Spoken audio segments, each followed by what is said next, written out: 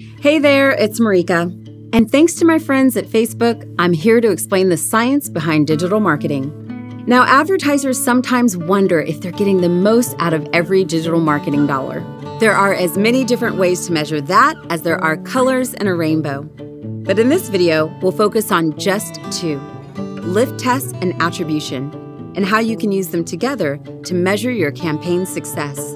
When you use only one of these methods, you might miss out on some of the information. True, both attribution and lift tests can help us understand value in a campaign, but how these methods get to those metrics is a little different. Here's how.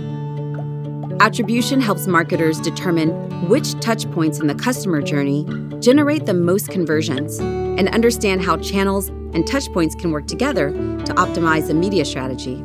A lift test is a bit more granular. A lift test measures the true causal effect of an isolated marketing activity.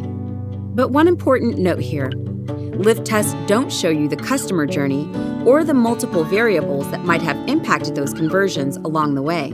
That's why you'll want to use both measurement methods. When used together, lift tests and attribution can give you a fuller picture of the measure of the value a business strategy creates. Data from both measurements in tandem can also help you better understand the performance of your campaign. Attribution will tell you which channels generate the most impact for your business. A lift test will then reveal the incremental impact a specific ad has within the channel used in your campaign. Here's an example. My friends over at Jasper's Market wanted to better understand the true value of their digital marketing dollars. First, they used attribution to find the number of conversions across each marketing channel and learned which channel had the most conversions. Then the Jasper's team did a lift test within that ad platform to find out if their ads showed incremental impact in their campaigns. Once they learned which campaign had incremental impact, they knew where to invest in the future.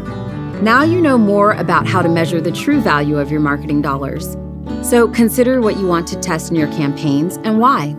Do you want to better understand which channels provide the best return on investment?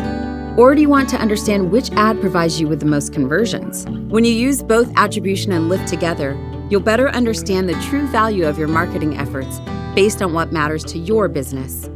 If you want to make more deliberate digital marketing investments to achieve your business goals, put both measurement methods to work for you.